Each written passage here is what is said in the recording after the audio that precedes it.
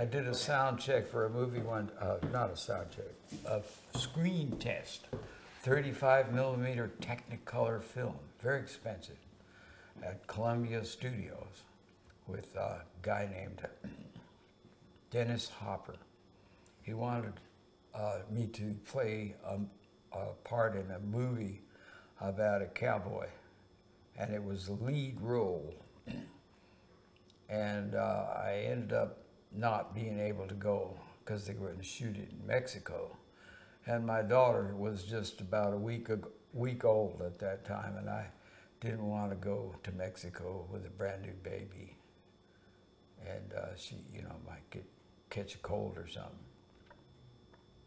So I had to bow out, but I remember Dennis was very worried about me taking too long doing the acting thing on this 35 millimeter Technicolor film.